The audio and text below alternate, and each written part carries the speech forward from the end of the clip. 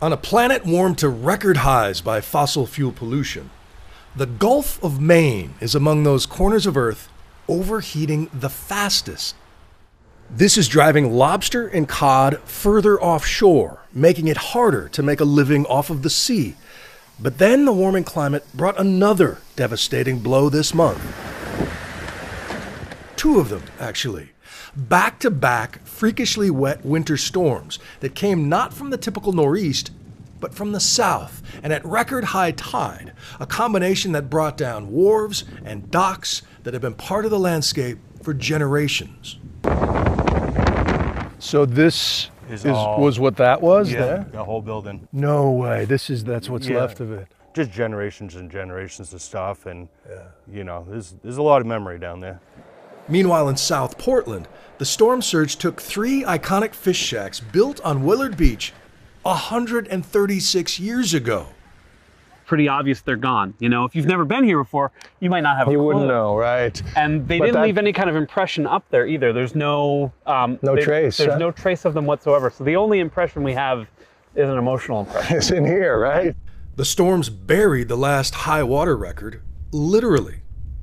Down there in the hole is the 1978 blizzard high water mark. Is that right? That's right. It was covered by sand in this most recent storm. But all of this is what happens after just 7.5 inches of sea level rise in the last 100 years. And science is telling Maine to brace for much more in the next 25. Maine is preparing for 1.5 feet of sea level rise by 2050 and 4 feet by 2100. Mainers are resilient, so there are people who are experiencing devastating intergenerational loss right now, and almost in the same breath, they're recognizing the realities of climate change and saying, how high and how strong do I need to rebuild, or do I rebuild at all? Were you insured? No insurance.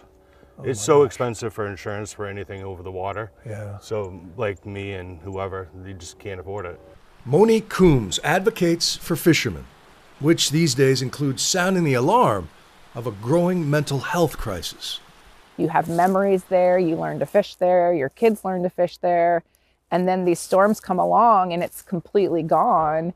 That, coupled with your community changing because now there is more mansions than there are fish houses, that takes processing. That's a sense of loss and grief and a way of life that's sort of fading. And we're in a precarious position in the industry right now, but fishermen are some of the most resilient people I know. They're stubborn, which is a blessing and a curse.